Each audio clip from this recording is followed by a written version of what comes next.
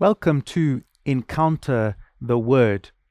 We at the Jesuit Institute offer this reflection every Sunday on the liturgy of the Word, where we try to make sure that our reflection on God's Word helps us live God's Word in our daily lives. And so let's pray together. Lord God, we give you thanks that we can gather as a community to reflect upon your word and how your word invites us to respond at this moment in our lives and the life of our community and our society. Help us through our listening to deepen our ability to hear what you want of us, so that we might live this word in practical ways in the days that are to come. We ask this in the name of Jesus the Lord. Amen. A reading from the book of Revelation. God's temple in heaven was opened, and a great sign appeared in heaven. A woman clothed with the sun, with the moon under her feet, and on her head a crown of 12 stars. She was with child, and she cried out in her pangs of birth, in anguish for delivery. And another sign appeared in heaven. Behold, a great red dragon, with 7 heads and 10 horns, and 7 diadems upon his heads. His tail swept down a third of the stars of heaven, and cast them to the earth.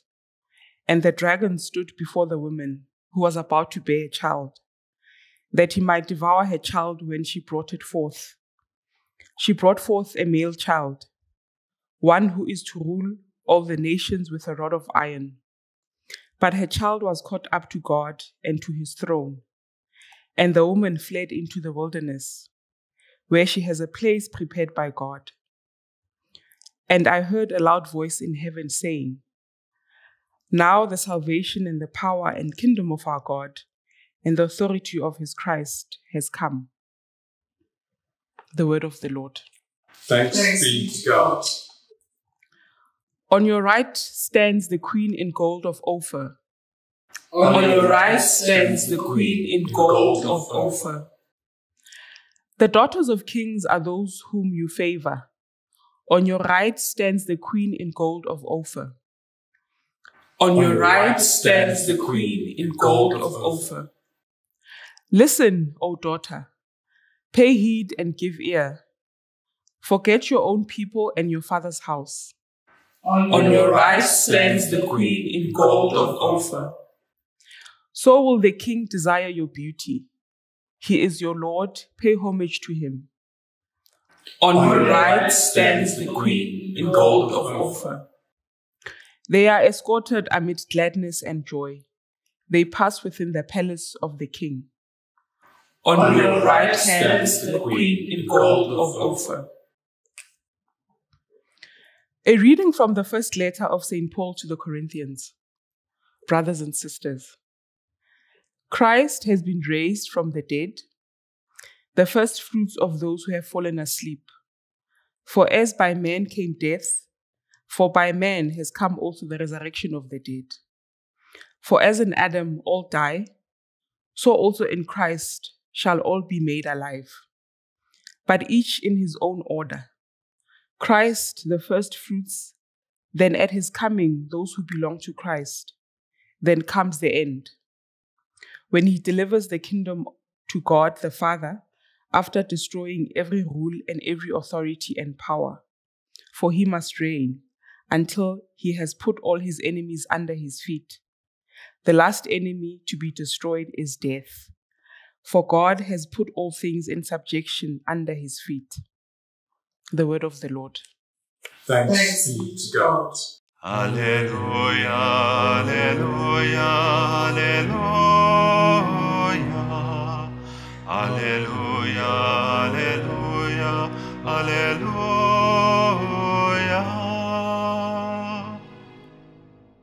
Mary has been taken up into heaven. The host of angels rejoices. Alleluia, alleluia, alleluia. Alleluia, Alleluia, Alleluia.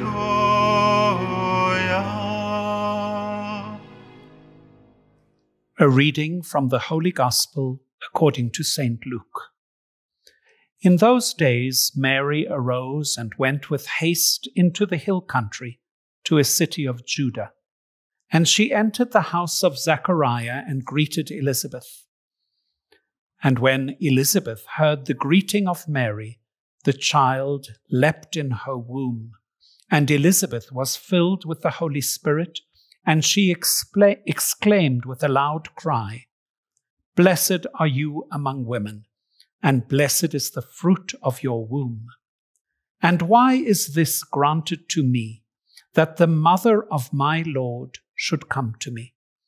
For behold, when the voice of your greeting came to my ears, the child in my womb leapt for joy.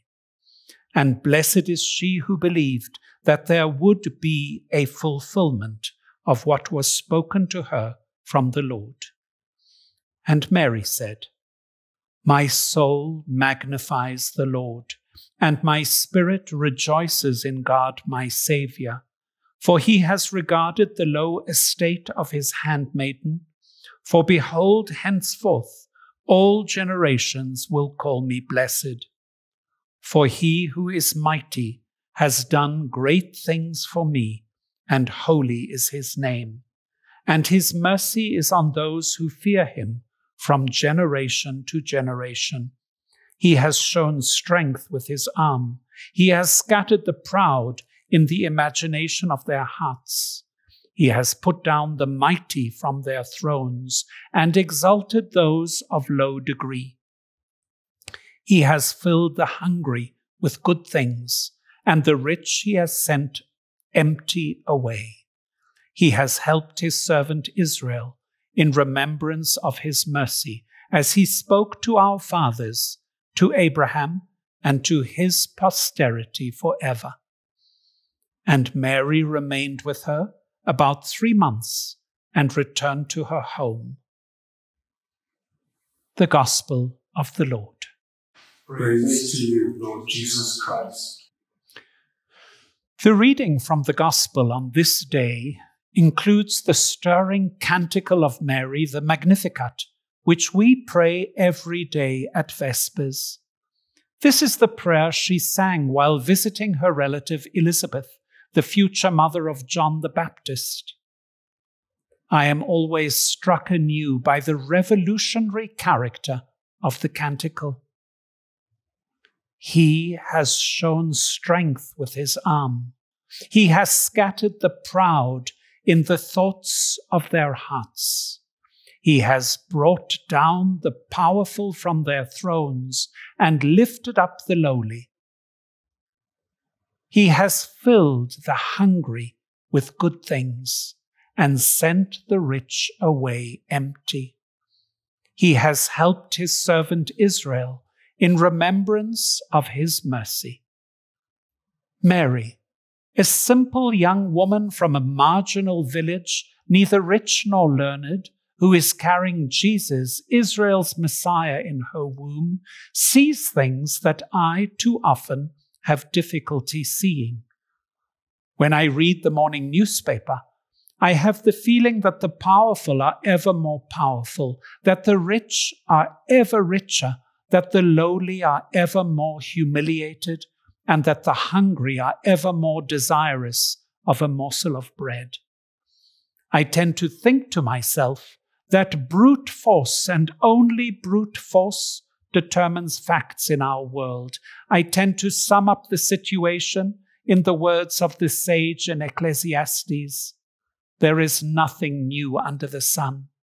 Not only that there is nothing new, but there also cannot possibly be anything new under the sun. The world will always remain the same.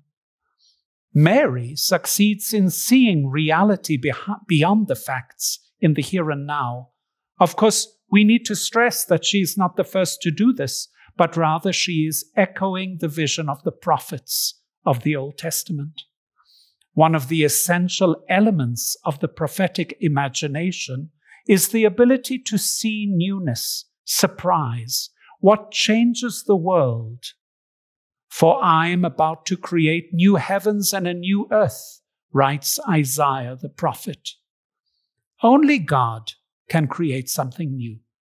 Not only can God do something new, but God will do something new, because God is faithful always to those God loves. In this, Mary is a prophet. It is not coincidental that she bears the name Mary, Miriam, the name of the sister of Moses, the prophetess. It is not coincidental that her canticle echoes the canticle of Moses. God has indeed cast Pharaoh's horse and rider into the sea. God will be victorious over the forces of evil in the world. This is the faith of the prophets, and this is the faith of Mary too. It should be underlined that this faith is not just up in the clouds. God has already acted in the past, and remembering God's actions strengthens the faith that God will act likewise in the future. When God brought God's people out of Egypt, God was victorious over the powerful and the rich, and lifted up the lowly and the hungry. In her song, Mary, like the prophets of Israel, links the past, in which God is revealed in God's actions, with the future, in which God's promises will be fulfilled. And what about the celebration of her Assumption? After falling asleep at the end of her earthly life, the Church believes Mary was assumed bodily into heaven. She would not know corruption, the one who had carried the Messiah in her womb. Some have asked, why did the Pope only proclaim Mary's Assumption into heaven as a fundamental of faith in 1950, even if many believed this from earliest times? Perhaps part of the explanation is the context. 5 years after the powerful and forceful had burnt the bodies of their victims in the ovens of the death camps, the Catholic Church sought to remind the world that Mary, daughter of the Jewish people, was assumed into heaven not just in spirit, but in body. The Church was proclaiming that the body is a temple of the Spirit and thus constitutes a sacred place for the meeting between God and the human person. In this, the Church fulfilled a prophetic role, following Mary and opposing a society that can destroy the body and the life therein. On this feast day, let us pray that the community of faithful might always fulfill its prophetic role, as did Mary and the prophets who preceded her.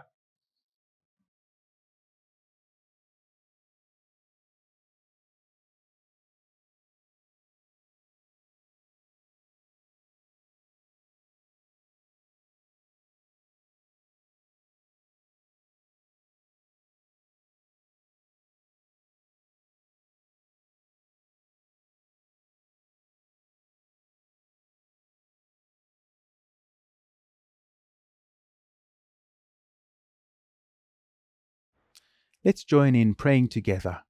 Our Father, who art in heaven, hallowed be thy name. Thy kingdom come, thy will be done on earth as it is in heaven. Give us this day our daily bread, and forgive us our trespasses, as we forgive those who trespass against us.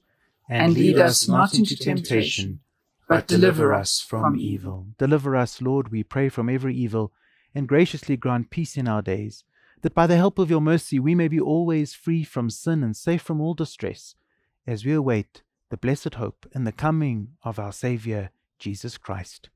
For the kingdom, the power, and the glory are yours, now and forever. Amen. Let's pray, friends. Lord, we give you thanks that we could encounter your word, that we could reflect upon your word. And help us now to deepen our reflections as we try to live out the invitation that you have for each one of us, and in so doing, become your faithful disciples. We ask this through Christ our Lord. Amen. The Lord be with you. And with your spirit. May Almighty God bless you, the Father, the Son, and the Holy Spirit. Amen. Thank you for joining us, and we hope to have you reflecting with us again next week.